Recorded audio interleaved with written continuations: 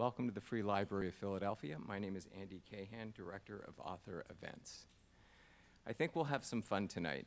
Our guest, Gary Shteyngart, is the author of 6 books, and he has joined us for most of them, including Absurdistan, named a Best Book of the Year by numerous periodicals, the New York Times bestseller Super Sad True Love Story, and Lake Success, a critically acclaimed satire of the emptiness of materialism. He's also the author of the National Book Critics Circle Award finalist, Little Failure, a memoir of his experiences in the dramatically dissimilar worlds of consumerist America and the perpetually deprived Soviet Union of his youth. His latest novel, Our Country Friends, prompted this review in the New York Times. The book is a perfect novel for these times and all times, the single textual artifact from the pandemic era I would place in a time capsule as a representation of all that is good and true and beautiful about literature. That comes from Molly Young. Tonight, Gary will be in conversation with Laura McGrath, Assistant Professor of English at Temple University. Please welcome Gary Shteyngart and Laura McGrath to the Free Library. Good evening. It's so nice to see so many of you here, and I'm so excited to be chatting with our guest, Gary Shteyngart, this evening about Our Country Friends. I hope you all have had the pleasure of reading this novel. I loved this novel. Oh, thank you. In so many ways, I think Our Country Friends is a real departure from some of your other writing, and in so many ways, I think it's really quite similar. And so I thought we might begin by talking about the most obvious point of departure for this book, which is the conditions under which it was written, the reason why some of you are masked here this evening. So talk about the pandemic. Talk about this pandemic novel. Yeah, great to be back at the Free Library. Hope you can all hear me. Yeah, every book I've been here, it's great. This is also a very nice trip to see all the new things Philly has, like that nice big bar at the Four Seasons. You should check it out. It's really something. It's like Dubai. I'm very surprised by it. Yeah, so I went into the pandemic, March 2022. I went into it with a novel pretty much 2/3 done, or at least the first draft, and it was going to be a kind of academic satire, very New York-oriented, in which NYU, the university, New York University, takes over Manhattan and forces almost everyone out, and it has its own army, builds a wall around Manhattan Island. But it was very kind of, because I've been teaching at Columbia for the last, 800 years. So it was kind of an academic satire, of which we used to have a lot of. And writers, there were entire writers who devoted their whole careers to academic satires, like David Lodge. Remember David Lodge? Yeah, you do, see. But now there's less of that, and I thought, I'll have some fun with that. But as the pandemic started, I became, I thought that the kind of gentle satirical dystopia I was describing in this book was eclipsed really by what was happening in the world, which was the pandemic. So I kind of abandoned that novel. I rarely do that, but I was about 240 pages in, and I think what scared me was this combination of the pandemic itself, but also the political response to it, this very incompetent sort of Soviet-grade response to the pandemic. And of course, I'm a good citizen. I did everything the president said. I took a lot of bleach. I dewormed myself many times. I tried sun therapy, and I guess it worked. I guess he was right, because I didn't catch it. So that was interesting. But I started writing it also because I was upstate, just like the narrator of the book. I was upstate in a little dacha-like space where I now spend about half the year. So I feel as comfortable there as I do in New York. Actually, I feel more comfortable. I could live there. If I didn't have a kid in school in New York, I would probably leave. So I was living up there, and I was reading a lot of Chekhov. And Chekhov is very helpful, I think, for writing about the country, because his best works, I think, are all set in the countryside. The plays, obviously, you're familiar with Uncle Vanya and the Cherry Orchard, but also some of his best stories are about people in their middle age facing regrets, you know, which having just turned 50, which is like 150 in Russian years, I definitely feel that a lot. So for me, that was a nice kind of segue to reading a lot of Chekhov, taking long walks, taking long, you know, in Chekhov, they're always going to like a bath. They always have a banya. I had a little hot tub. So I would feel very Chekhovian. And also we formed a pod with a lot of our friends. So there were our country friends was my reality. And then I called my editor and I said, you know, I'm going to get rid of that NYU novel and I'm just going to try to do like, the way I pitched it was Chekhov meets the Big Chill. And to my surprise, he liked that idea. And so we were off to the races. And because I was writing this away from New York, only in the countryside, and because there was no, you know, I didn't go out drinking, I was able to complete this in record time, 6 months. It always takes me years to finish a book. But this time I just tore right through it because it was, there wasn't much to do. And I realized that being in the country and being away from society is very helpful for a novelist. So I may try to do more of that. So if you haven't had the pleasure of reading Our Country Friends, this novel follows 6 friends and 2 others who aren't as closely knit, at least to the kind of 6 friends at the center, who decamp to upstate New York when the pandemic takes off and spend time forming a pod there. And hijinks ensue, betrayals happen, there's lots of sex and fighting and drinking and food.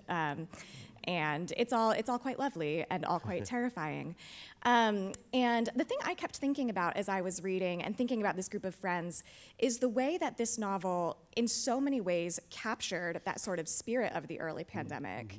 But then also was really, really focused on the sorts of relationships that so many of us, at least speaking for myself, were really isolated from. Yeah, it's interesting. I mean, you mentioned sex and food, and that's something that occurs a lot in all of my books. It's full of, you know, sexually frenzied gourmands, if you will. And I realized, because I teach at Columbia, I teach creative writing, and also because I read a lot of books by 20 people in their 20s, and there's almost like a complete dearth of those things in their books. It's almost like life is lived entirely online, and there's a lot of, you know, angst and suffering, but also a kind of, I don't know how to put it, impatience, but also a lack of physicality, and whenever physicality does occur, it's always suspect. But because almost all these characters were from my generation, you know, COVID, whatever, they're gonna have sex and eat, you know, buttery dishes. So writing about that, I thought that, you know, that I wanted to make this novel, I mean, I think there are certain themes that emerge from a lot of my books. One is families and immigrant families, and I think the majority of the people in this book are immigrants from Russia, from Korea, from India. Another approach is romance. So Super Sad True Love Story, just like it says on the cover, has a love story, you know. But this, just like it says on the cover, is a book about friendship, and I've never written a book where friendship was the primary focus of the book, but that's what this book is about, because I think COVID made us think about our friends in a different way. All of a sudden we were isolated from them, but at the same time I felt growing closer to some of the people that were living in Berlin or London or Los Angeles, who I don't keep up with that much, but because everyone was equidistantly distant from one another, meaning, you know, you pick up the phone and you talk to them as opposed to you go to Brooklyn and see them. So it reconnected me with a lot of people and made me think about friendship in a different way. And also, some of the dialogue in the book came from those long conversations. So I'd be walking down my road where, just like in the book, there's a sheep farm and horses and all these battles between people who have, you know, Trump signs and people who have hate has no home here signs. All that stuff is very much real and really influenced the book. But I was able to transcribe conversations. For example, in the book, 2 friends talk about how they used to, in their youth, watch The Simpsons together. I mean, in their parents' apartments, they were young, and then talk on a, you know, princess phone line. and just talk about what was happening on the screen, which is obviously, well, I guess I have a kid. I guess he does that too, but they do it on, on the thing. But we would lie there in bed and talk loud, oh my God, I can't believe what's happening, So all of that felt very innocent and sweet and made its way into the book as well. So it really is an ensemble cast. The narration kind of moves between these different characters' points of view, and we get to spend really ample time in the consciousness of each of these characters. At the center, I don't want to call him the protagonist, but at the center of the novel is this landowner who is familiar, who might have some familiar traits to those of you who have read some of Gary's former books. He's this very Steingartian figure. Yeah. And much of your experience was being upstate, being a part of your kind of country villa, et cetera. Yeah. I'm curious about like the other aspects of your life that made it into this novel, which is really close to home in many ways. Yeah, when I was growing up, I think I had a bunch of role models, but I think one that kind of stuck was Philip Roth, who always put a Rothian doppelganger into his books. Zuckerman, I think, is the most well-known one. Of course, Portnoy and the liver, I teach that at Columbia too. Just complete disgust on the part of the students. And I remember meeting Roth at my very first my first reading at a place called the Russian Samovar, and he was there, and I came up to him, and I said, Mr. Roth, I'm so honored you're here. I'm just such a literary hero for me. And I said, any advice to somebody with just his first book out? And he said, yeah, don't eat butter. And I asked him why, and I was standing there with my girlfriend at the time, and he very erotically explained what butter would do to my reproductive system. And that was Philip Roth. Today he would have been very canceled. So, wait, what was the question? Sorry. Similarities, yeah. So I've only been in the country full-time 10 or 11 years, but just like Sasha Senderovsky, the main character, I lived in a Russian bungalow colony across the river. It was recently taken over by Hasidic Jews who kind of drove it into the ground. There's nothing left of it, but it used to be kind of cool, Russians running around, grandmothers chasing grandchildren with buckwheat kasha and borscht and all that. And it was the happiest times in my life because I didn't speak English real good back then, and the grandma and the kids also spoke English with an accent, so it felt like home. Nobody would make fun of us. And we spoke like a combination of English and Russian and stuff like that. So that felt like a really natural home. So that's why I've always wanted to live upstate. And for my own little bungalow colony, which is what Sasha does completely, he has 5 little bungalows. I only have 1 little guest cottage. But I've always thought, what if I had 5, and I can invite 5 different kinds of people to my cottage, to my house, to my property, as Sasha would call it. But of course, that would cost a lot of money. But when I was thinking of this book, I was thinking what it would be like to gather all these people together and to have someone like me as the sort of MC. So I love omniscient narrators. And in this book, even though Sasha does take maybe center stage a little bit, I try even in the space of a paragraph or a sentence to switch points of view. That kind of omniscience I've never done before, where I'm really hopping from character to character. One character is 8 years old, so I'm trying to get into her point of view.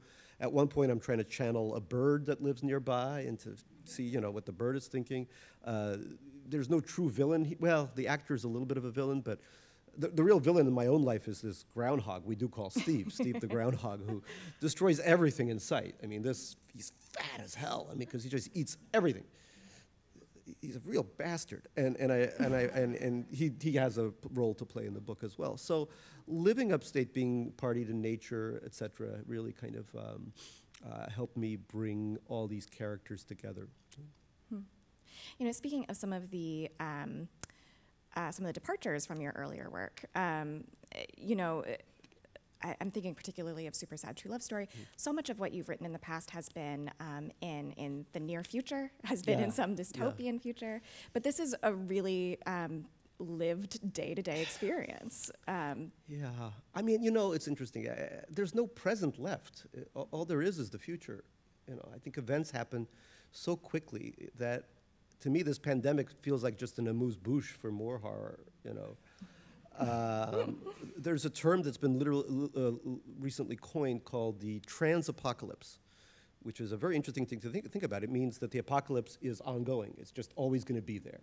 It's just we'll experience peaks and troughs of it, but it's always going to be there. I did a piece in The Guardian about this feeling of how I want to continue to write my books, because I know a lot of my fellow writers, they've sort of given up and said, oh, the hell with it. I can't keep up with all this crap. I'm just going to write about, I'm going to write about the past. So I'm going to write about the Trump era, but, it's going to be set in, Victorian England or something. Well, not Victorian, something, But I am really trying to keep up with it, because I think it's important for people to understand what it was like to, 100 years from now, if we still have a civilization, it would be nice that somebody picked up a book and said, oh, so 2020 was when things really started to go wrong, and look at that, there's a book and a couple of books about that exact time period. And this particular book by this Shteyngart was written contemporaneously.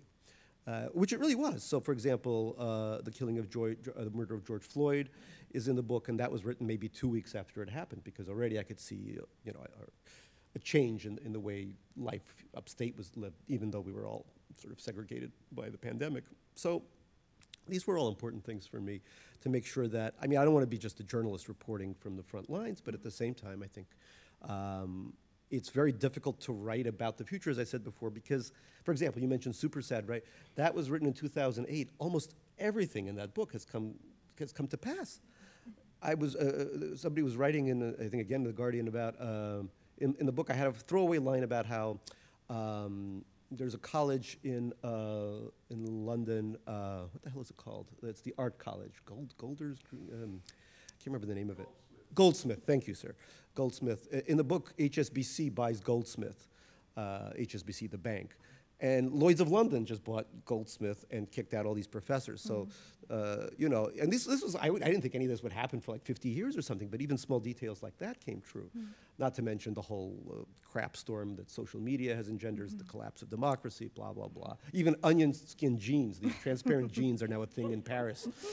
So the thing is, how do you try to write something that'll be set 20, 30, 40, 50 years into the future, and it happens right under your nose.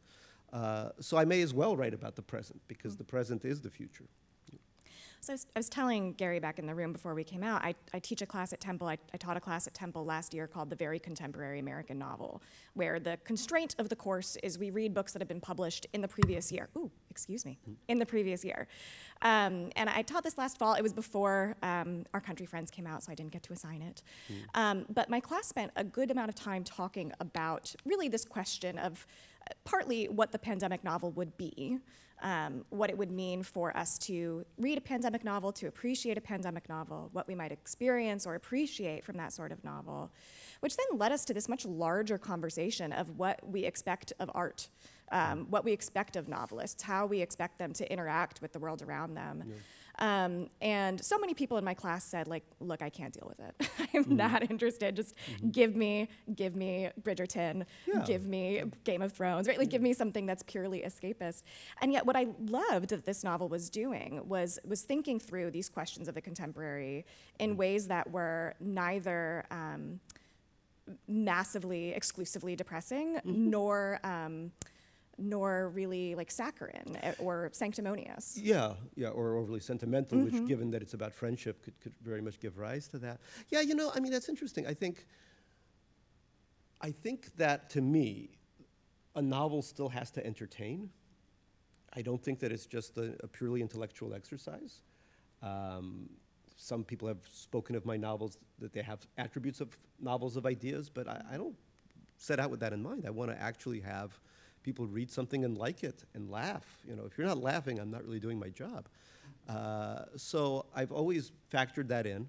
And the way you do it is sort of the way a photographer changes her wide-angle lens and is able to zoom in and out. So the horrific events that happen in all of my books, Super Sad is about technology, Lake Success was about finance, Absurdistan was about oil politics. All of that is in the distance, it's happening.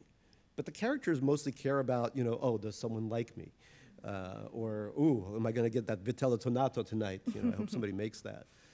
Or now that there's a child involved, how do I take care of this child who has certain issues, but at the same time, is isolated and has to do Zoom classes and all that. I mean, these are all the personal issues that everyone faces. But at the other part of it is all these immigrants are sitting around thinking, Jesus Christ, our parents brought us to this country to be safe, and now this doesn't feel safe at all.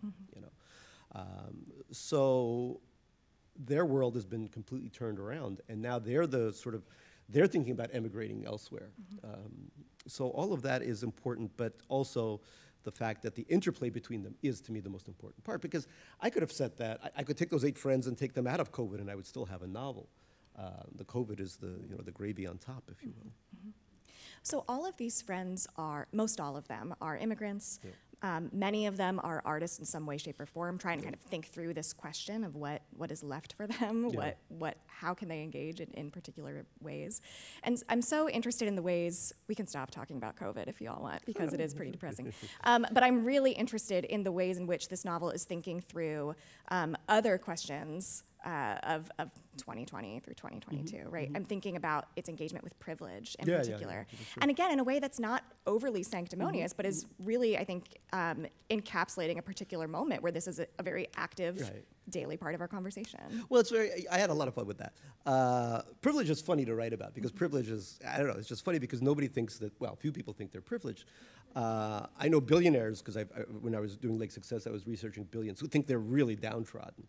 And are just so angry that there's people with 10 billion as opposed to their one single lonely billion, and their G4 plane as opposed to the latest G9 or whatever the hell, or is that an iPhone? I don't even know, whatever.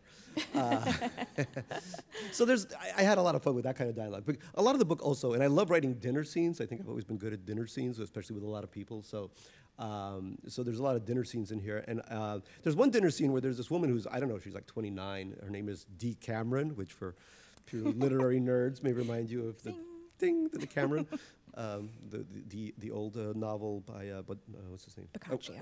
I almost said focaccia. I guess I'm hungry. Yeah, Focaccia wrote Maron. That was a good novel. So yeah, I love dinner scenes, and there's a dinner scene where this woman's very angry because she's just been canceled, and on Twitter, and she's trying to make everyone else feel bad, and there's some really rich people there, and she starts talking about, okay, everyone has to write down their net worth on a napkin and then fold it and then pass it over to me, and then somebody asks, well, what's your net worth? And she says, well, it's only $290,000. And somebody says, for a 29-year-old, that's actually a lot of money, but it never occurred to her that could be the case.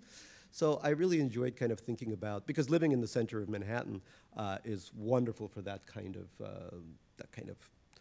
I mean, I remember when my kid was applying to schools, and I was talking to the wife of a hedge fund billionaire, and she suggested that I apply to ethical culture at this one school. And I said, why ethical culture? And she said, because it's so diverse. And I said, I've been by it. I think everyone's white in there. And she said, no, I mean economically. Some of these dads are just doctors or lawyers. So that's always the case, that nobody thinks they're privileged. And I don't know, it's just, there's a lot of humor to be drawn out of that, I think. Mm-hmm, mm-hmm. So when I teach Chekhov, I'm an Americanist, so I don't get to teach his plays, but I do teach his stories sometimes. And so, I'm reading all the blurbs. I'm reading here the Washington Post blurb on the cover that says this is Chekhov. And so I'm approaching this. I read the dramatis personae at the front, and I'm waiting for this actor gun to go off because of the way that he's listed here at the front, the way that his arrival is so breathlessly anticipated. And now you've worked in TV a little bit, so I'm curious about the actor. Yeah, and that's the question I get the most when I'm doing readings. Who is the actor? Because I've been associated with some big name actors, and I can never reveal who it is. But it is a person, though. It is someone, or an amalgam. It's an amalgam of people with one person specifically sticking out. It's funny when people in LA read it, who work in the industry, and they're like, "Oh, it's," and I'm like, "I can't say, but wink, wink," Yeah, I do a lot of work for shows like Succession and stuff like that, and I really enjoy it. I mean, it's fun, and I gotta say, compared to writing a novel, it's so easy. Interior day, as opposed to he walked into a room, the slanted sunlight hit the, all the descriptions, it's like interior day, woman, 30s, you know. Here we go, we're off. But I enjoy, one thing I'm always amazed at is, you know, in America we don't have a monarchy and an aristocratic baronial class, I guess, or maybe we do, but not officially, but I think sort of actors fill in that way. So I remember I was doing a project with Ben Stiller and in Westwood in Hollywood, in LA, and I love In-N-Out burgers when I'm in California. So I said, hey, can we, you know, we were talking about it. I said, do you mind? I'm starving. Can we just drop by? And we walked in, and like the whole world froze, you know, and everything stopped. And the owner came out, and he was just, he was from some other part of the world, and he was like crying, and you know, like, just take whatever you want for free. Take my daughter. Just all that's mine is yours, you know. So I realized that there's a kind of both privilege there, but also it's annoying as hell, you know, because you have to give up the idea that you're ever going to live without being sort of mediated through this lens of I don't know. I mean, this, again, we don't have monarchy, so this is as close almost as it gets. Mm-hmm. And now I know that that whole world has been shaken up by YouTube and TikTok and all this other stuff. But so there are many more minor celebrities than there are gigantic celebrities. But for the actor, I really enjoyed kind of putting together a person from the many I know who are both incredibly imperious in a way and think the world does revolve around them, which it sort of does. You know, they're not wrong. Mm-hmm. But also I think have great insecurities. So I've had dialogue, like at one point the actor and Sasha are trying to create a play together, and the actor says to him, you know, you don't know anything about subtext. And Sasha, who teaches at a Columbia-like institution, says, but I teach a graduate course on subtext. You know, so that's all taken from real life. You know. They're all kind of, everything gets bought all the time, so, you know, things always move ahead, and then someone's like, I don't know, this is a little too much, you know. But yeah, this is optioned, and the script is being prepared as we speak, but, you know, it doesn't mean it'll be made. Yeah, it's weird, because I do work on things that get made, but never mine. But, well, I hope so, because this actually is, I mean, when it comes to making film or TV, the big question is, what's the budget, right? And here it's all one house in the country. It's very easy to do this. So this has, I think, a little bit more chance. Your stuff is just so visual. Yeah, no. Yeah, I do write very visually. I love TV as a medium, not just because I work on it sometimes, but because I watch it, a lot of it. Because, you know why? And I'll tell you, sorry, now we're getting on a tangent, but I find that TV reminds me more of a kind of more linear, it's not always linear, but kind of plot-based stuff than a lot of contemporary fiction. And I'm not sort of saying I hate experimental stuff, because sometimes it's absolutely wonderful. Thank God we have Don DeLillo. But at the same time, I find that a lot of TV, weirdly enough, satiates my need for novels, because it's taken so much good television, such as, I don't know, The Wire, for example, set in nearby Baltimore. It takes such an episodic novelistic approach, right, that it almost feels like, okay, this season is chapter 4, you know, or something like that. So yes, I do have a lot of connection to that kind of format, which is maybe why you're noticing that it's visual. You know. Добрый вечер. Добрый вечер. I'm sharing your background. I enjoy your books very much. Considering that we share the same upbringing from the Soviet Union, yeah. What is your vision as to what life would be like if you never immigrated, and where your career would take you, and also what are your worries about where this country is going, considering our background? This country or? This country. This country, yeah. Thank you for asking. Those are very good questions. Well, I would hope I would have been an oligarch, right, if I stayed. I mean, but they were all like, you know, they had PhDs in chemistry and weird stuff, a lot of them, the initial 90s group, and I suck at math or in science. I went to Stuyvesant, but I barely graduated in New York. I don't know, I think that society would have crushed me, honestly. I don't think there would have been much hope. And I know that writers don't, I mean, I've met, what's his name, a few times, Sorokin. he's done well for himself, but he's one of the few. There's very few writers that you know. Oh, Tolstoy I've met a couple of times. You know, and then I've been banned from going back to Russia because of some of my criticism of Putin. So I was stopped, luckily, at the airport in America before getting on an airline formerly owned by Berezovsky. I can't remember, Trans-Ira or something like that in the old days. So I haven't been allowed back in. So I've been actually going to Ukraine because that's the one country where people like me, or at least, you know, I'm allowed in. Even though I'm from Leningrad. And that is its own complexity because two of my grandparents were from Ukraine. And in fact, one one left Ukraine for Leningrad in the late 30s and then was killed fighting to defend Leningrad from the fascists. And then 10 years later, another fascist was born in exactly the city that he defended, Vladimir Putin I'm talking about. So a lot of complexity, but putting the lens on this country is very scary for me because when a country began to lose its sense of cohesiveness, its sense of mission, I mean, Soviet-style socialism was never that cohesive to begin with. You know, it was always very problematic. But, you know, by the time my parents, the Brezhnev years, the stagnation, all that kind of stuff, sometimes I do wonder about, and also the propaganda. You know, I have relatives who watch Russian state TV and then Fox, and they won't get vaccinated, for example, because both things tell them not to do that. So there's a lot of weird correlations between some of the far right and some of the stuff that's coming out of Russia particularly compared to the other republics. Whereas Ukraine was, when I would go to Ukraine, it would be it was a strange feeling of hearing Russian because in a city like Kiev back then, at least you would hear more Russian than Ukrainian. Now I think that's changing. At least my friends tell me that they're hearing more Ukrainian for obvious reasons. But to be in a city that's free, you know, where people have rights, and to hear Russian all over the place is very strange because that wasn't my experience when I would go back to Petersburg, which is a lovely city, but where you would feel this oppression, this thing lowering on you. I have a very strong kind of barometer when I'm in a free society and when I'm in one that's not free. So, yeah, I'm really scared, honestly. We've been, you know, feeling out different, and also scared because I have an 8-year-old kid. If I didn't have a kid, I could tough it out. But, you know, the one really smart thing my parents knew what to do was when to get out.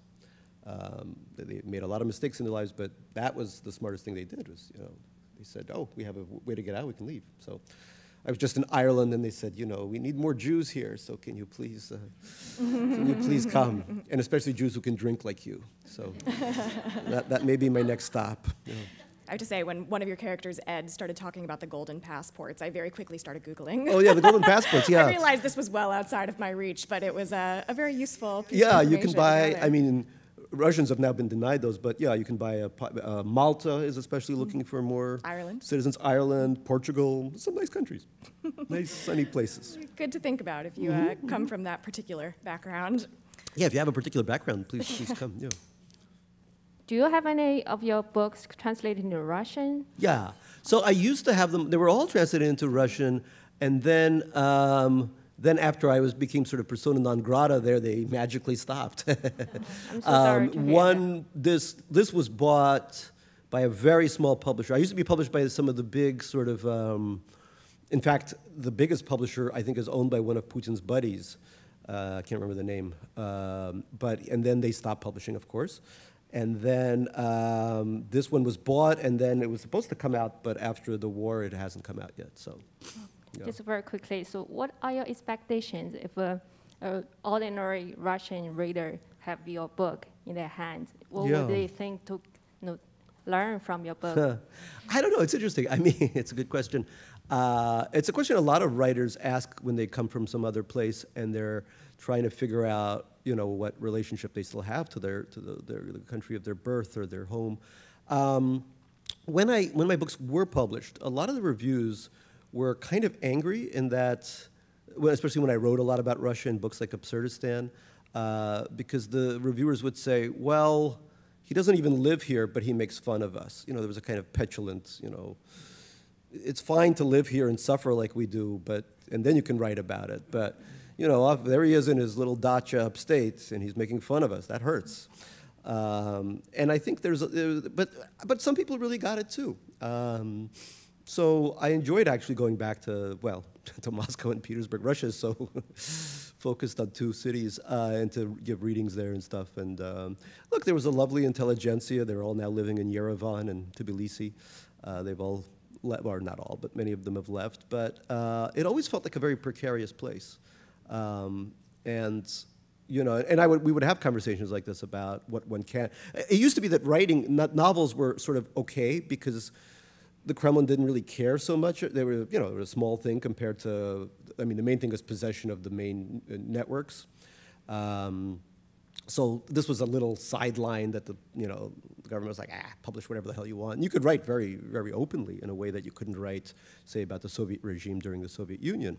But I also noticed, I mean, I remember my books came out in China, and I remember a Mandarin-speaking friends telling me that a lot of them were very, a lot of stuff was taken out. And it was interesting, what they said was, it was the stuff that was critical of Russia that often got taken out, which I thought was very interesting because, you know, Russia is China's little buddy, the Sancho Panza to China's Don Quixote. So it's like they didn't want to piss Russia off, even though that didn't, I mean, you know, or they didn't want Chinese readers to think that Russia was a joke, as it is. So, yeah, the idea of what gets translated and what doesn't is very fascinating. I obviously can't read Mandarin, but in Russian I could see that they would translate everything because it didn't really matter. But now it does. Now it does. We have another question down here, but I was thinking in response to this question too, that's really a central concern for the majority of the characters in this book too, is thinking through their relationship to their country of origin. So it might be a concern for you as a writer, but also the characters of your novel are also really centrally. Well, this is really interesting. So, yeah, I mean, that's a good point too. So, you know, my child, my wife's Korean American, so the child has those two cultures. And when we were starting out, my wife said, well, he's got to learn both, Russian and Korean. And I thought, you know, someday he'll go to Korea, and Korea is, and the pop group BTS takes up a huge part of this novel. I'm sorry if you don't like Korean pop, K-pop. But Korea is a country that's completely focused, open to the world, is actually exporting cultural things, is making the best movies and TV series and things like that. And Russia gives nothing to the world at this point. Occasionally there's a great movie like Leviathan, which is now also being censored. But, you know, I would rather him learn, if he's going to learn one language, I would rather learn Korean. And my wife said, but of course, the cultural heritage of Russia, et cetera. And that absolutely makes sense. I do want him to read Chekhov in the original someday, absolutely. But so she kind of won over, and we sent our kid to a Russian school, which also taught Mandarin, and it is where Jared and Ivanka sent their kids to get educated. And the whole school, it was on the Upper East Side. It looked really, there was something a little off about it. And I decided to sit in on one of the lessons. And it was a young woman in her 20s, very pretty. All the 4-year-old kids loved her. And I noticed she was wearing, it's Grigorevskaya Lenta, it's like, it basically says you identify with the seizure of Crimea, but also with the far right, and now it's used along with the Z symbol as a symbol of and she was talking about it was the day of the great victory in the Great Patriotic War, and she was telling these 3 or 4-year-olds about how we all have to pledge allegiance to Vladimir Putin, and this is our government too, and all this stuff. So I called my friend Masha Gessen, who some of you may know, and she was like, get him out of there right away, you know. So that was our attempt to do Russian studies in New York, you know. Even that was somehow politicized and Putinized, and you know. So it's really depressing. I love, you know. I don't want to say that don't keep away from Russian culture, but at the same time, I want to say read more books by great current Ukrainian writers. My friend Andrei Kurkov, who is from Kiev, and we just welcomed him in PEN America. Great book called Gray Bees, I think is the title in English. And really it talks about this war. It was written in the interim between Russia's invasion in 2014 of Crimea and Donbass region and contemporary, the contemporary invasion. So lots of good stuff too. So I think it's important for people to spread their knowledge of that region and just not just stick to Russian stuff.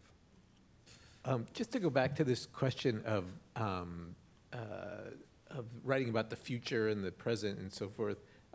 I was really interested to read your book because I wanted to read a pandemic book and see how people were writing about it. But by the time I read it, you had written about sort of an earlier stage of the pandemic, so it felt a little bit like a period piece, which you sort of said. And so is that, were you thinking about that when you wrote it, or did that become apparent, after it was written? What's funny is that I remember getting tweets like, I just read Our Country Friends, and it made me really nostalgic for Pandemic 1.0. Because Omicron is just not sitting well with me. But that's the other strange thing, and this brings privilege into the equation, because those of us who were immigrants and who had second homes also felt bad, because the most affected parts of New York, at least, I don't know how it was in Philly, were Elmhurst, Jackson Heights, parts of Queens where there's a lot of service workers, a lot of healthcare workers. And that's where we came from. That's where we grew up. And, had we come now, that's where we'd be, instead of in our lovely, upstate dachas. So that's something that haunts the characters, but also, I think, affected me. Yeah. A million people died or more, partly because of governmental incompetence, partly because when you have a virus that's what this severe, that's what's going to happen. But it did feel like a different way of living, which I think Omicron, et cetera, I wore a mask for a little bit and then I took it off, and then I would wear it again because some of my friends were sick and stuff like that. But that was the first truly incredible blow that we haven't had really since 1918 on that scale, where we had that pandemic. So I think for a writer, it was hard not to think about writing it, but a lot of writers wrote sort of preemptive essays. My very good friend Sloane Crosley wrote an essay just as I was starting my book, saying, if anyone writes a pandemic novel, they're a schmuck, And then my very first reading in New York, she was my interlocutor, which was funny, I brought the thing and I was like, I believe you said. But again, I understand what she would mean by something like that, because I think it's true. It's very risky to do something like that. And I remember my British publishers saying, we don't want to publish this because we're worried that the pandemic will be over, nobody will care. So another publisher there published it and did pretty well, I think. Because I think it's weird, like that tweet. I think some people do have a strange nostalgic feeling. For example, many families were brought a lot closer. I was talking about, because I know all these hedge funders because I wrote Lake Success, their children never knew them or saw them, and their wives hated them, and so, but through this thing, they were stuck in just 12,000 square feet worth of space, and they had to get to know each other, and the one maid who remained, My daughter was born the first month of the pandemic. Oh my God. And so it was a nightmare. But I feel that, like a sense of nostalgia for this particular moment in the world, but also this particular moment in my life. And it's hard to separate that nostalgia from also this horror. Yeah, because I think it's, obviously every relationship between a mother and child is very intense and personal, but this probably was even more so because you couldn't, hand it over to your husband and the kid over to your husband and go for a gelato, because you couldn't go over for a gelato, Right. I could hand her over and then go sit on the other chair. On the other chair. Those are my options. Got to get another pandemic going, folks. Got to get a bat and a pig together one more time, or whatever it was. Well, thank you. I loved your book. I Thank have you. a literary question. Sure. I was surprised by these Chekhovian references, because in Chekhov's play hardly anything happens, right? Externally. Right.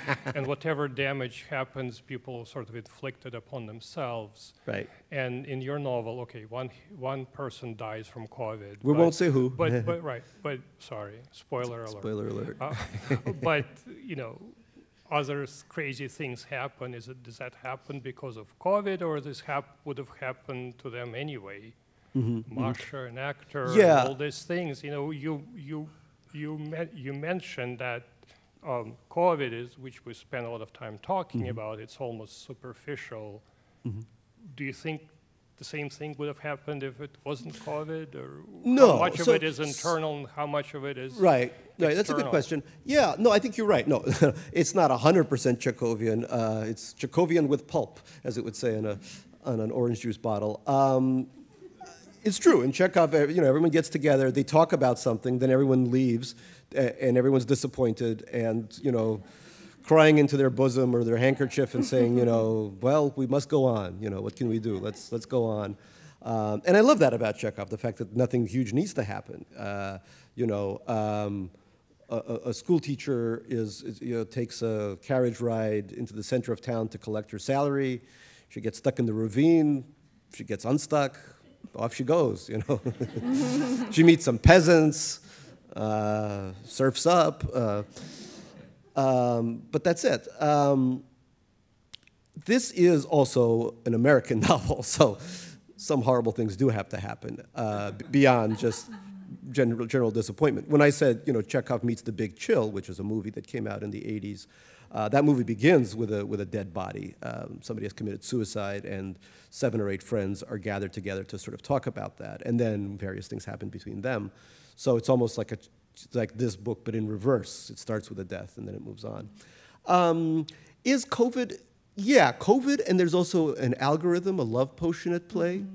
So I would say if we're talking about literary references, maybe we can throw in a little bit of Shakespeare, where a lot of things happen in his plays. Yeah, tons of things happen. Julius Caesar gets stabbed, and etc. So here I was thinking maybe more of A Midsummer's Night Dream, because it features a love potion. Mm-hmm.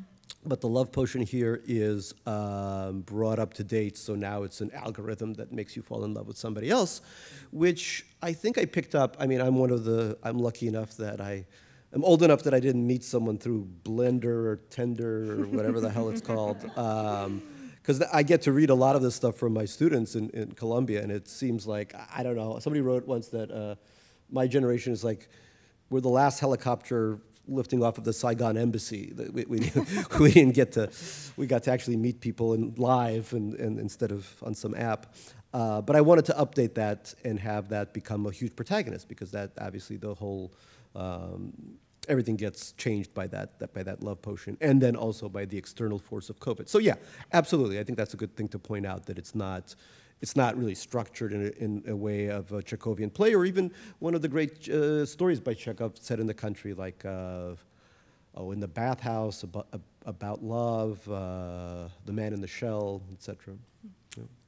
Part of what I also loved about this novel is the other things that were happening in 2020 that are happening in the background of this novel that you also allowed to influence your characters, but did not take up in the same way, right? So you mentioned that George Floyd's murder was a major part of the novel, yeah. But it's not the focus of the novel. And so I also loved the way that you let those things lie at some point. We are still waiting for our great Black Lives Matter novel. Right. And perhaps someone else will write it. And perhaps someone else will write it. And people have written novels that are about themes that are Black Lives Matter, but without sort of specifying, making that organization, or that movement rather, the center of it. Yeah, I would say this, that as George Floyd, as that was happening, and as the protests mounted, my thought was that it would obviously have an impact, but that it would also, that especially privileged people like the ones described in this book would move on.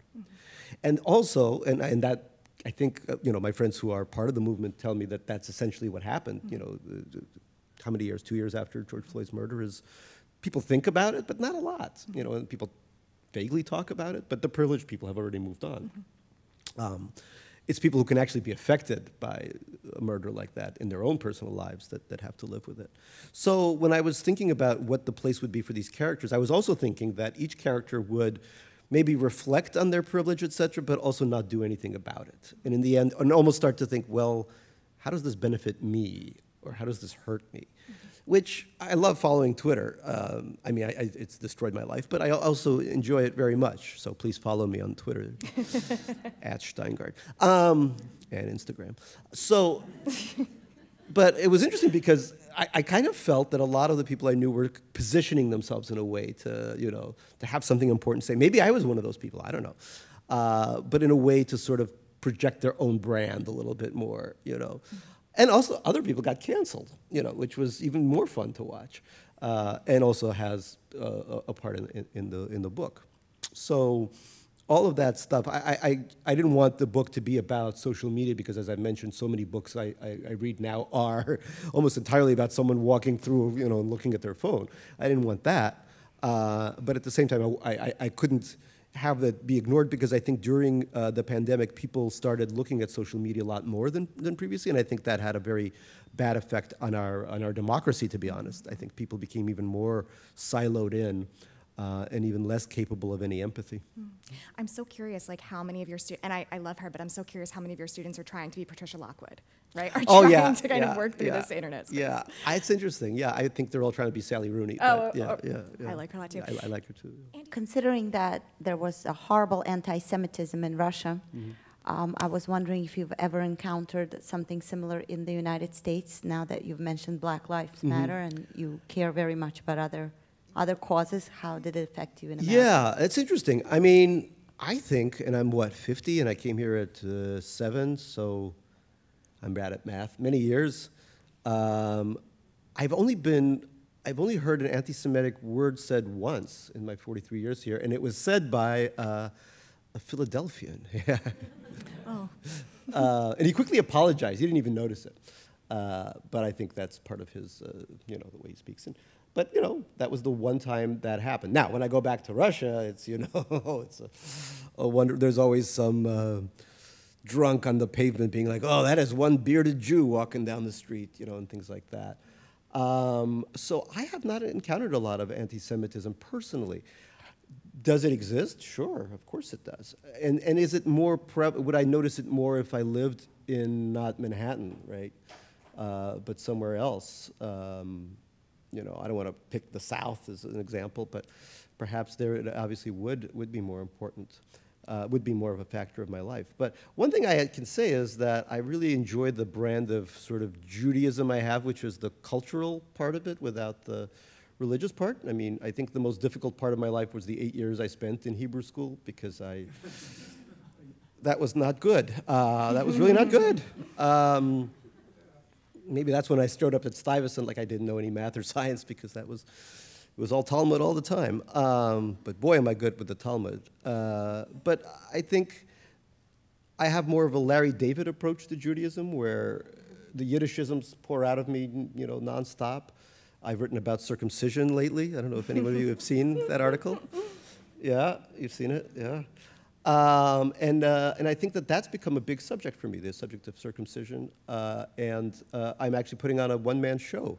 I think about next year. We're working on the show. Yeah, I love doing performative stuff, and on the stage will be me and this big dancing penis. So you're just becoming the actor. Yeah, I am becoming the actor. I love acting, and I just did a thing for New York Times where I had to play an Orthodox priest of all things, wearing that big yellow thing and the whole. So I do love acting quite a bit. Your YouTube shorts for all the books that are just, phenomenal. And I have a friend who's a writer, and she was like, we need to channel this. Like, her person was like, they needed a short, and one day we just watched them all, and they were just. Thank you. Yeah, I do these shorts. This is the first book I didn't have a trailer for because of COVID, but I've done shorts for almost all the other books, and they star like Ben Stiller and James Franco and Paul Giamatti and all these wonderful. So yeah, you just put in Shteyngart and book trailer, and you'll find them. And one I get to make out with James Franco for a while, which was so all the people incredible. Who might show up in the adaptation of this book. Yeah, I'm really they're all welcome to this to the casting. Absolutely. So the trailers were really fun, and again, I'm talking about how I worked in TV and film, and for me, that kind of being able to make that jump is just so much fun. This is kind of the golden age of all that stuff. There's really great, as they call it, content. There's really wonderful content out there. The interesting thing I would say is that people are very much, everything's been chopped into little bits. So there's people talk about, the great novelists that we used to have who every single person read. And that rarely exists anymore, And the same thing with television. It used to be a hit show would be 30 million people. My friend who works in TV said, in the old days, if you had a sitcom on and it was an audience of less than 30 million, you were canceled. Now HBO is like happy with 1 million people watching Girls or something, So it's very different. We're all kind of little tribes now when it comes to creative outlets. And that's good in some ways, that we have our little things, but it also makes for a culture that is incredibly fragmented. Well, if you did not have your fill of Gary this evening, now you have a good homework assignment, which is to go find his book trailers. They're funny, I gotta say. So thank you all for joining us this evening, and let's thank Gary Shteyngart. Thank you. Thanks so much. Thank you. Thank you. And I'll sign anything. So, asthma inhalers.